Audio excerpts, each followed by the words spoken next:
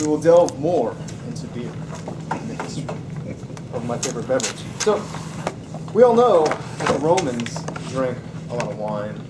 See Julius Caesar, the Gaulish, everyone, but you know, the barbarians and the Vikings, beer was their drink of choice.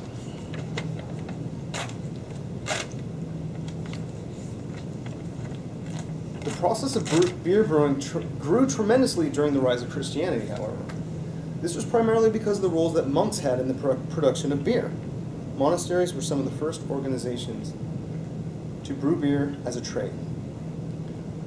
It was generally a domestic habit. The wife or the husband would make it for the home. That was just one of the things you did. Split wood for the fire, make beer. So we have these monks. They built breweries in their monasteries in efforts to provide food, shelter, and drink to various travelers and pilgrims. A large number of Christian saints are patrons of brewing. Saint Augustine of Hippo, Saint Arnulf of Metz, Saint Luke the Evangelist, and Saint Nicholas are all considered to be patron saints of brewing. And on that note, we will segue to our